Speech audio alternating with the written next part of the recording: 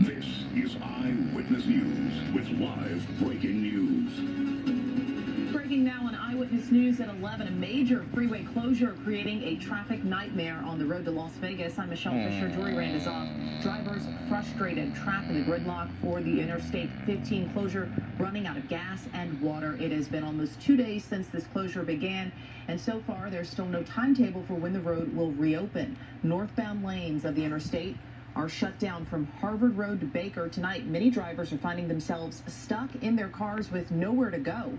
Eyewitness News reporter Tim Caputo live at the California Highway Patrol office in Altadena with the latest on this closure. Tim?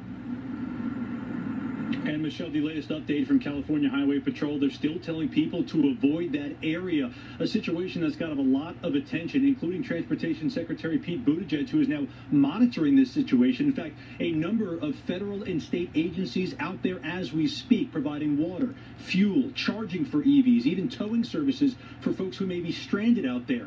And that latest update from Highway Patrol, not a particularly great one. They just don't have a timeline when this will be resolved.